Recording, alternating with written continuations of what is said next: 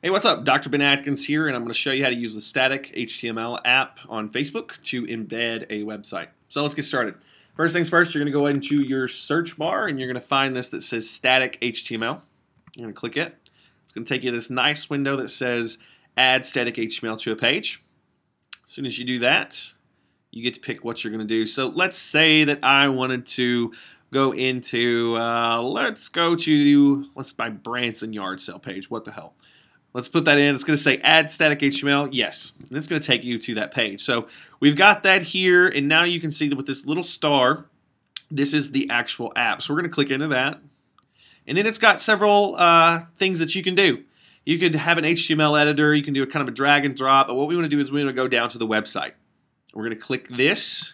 And then it's going to ask you what page you want to throw in there. So we just released the gravity method, so let's actually just put the sales letter for gravity method here. Of course, that makes no sense on this page, but why not? So we got that. Let's preview, and you can see that it now puts this in here. Now, obviously, this is not sized to be inside of Facebook, so it's going to look a little weird.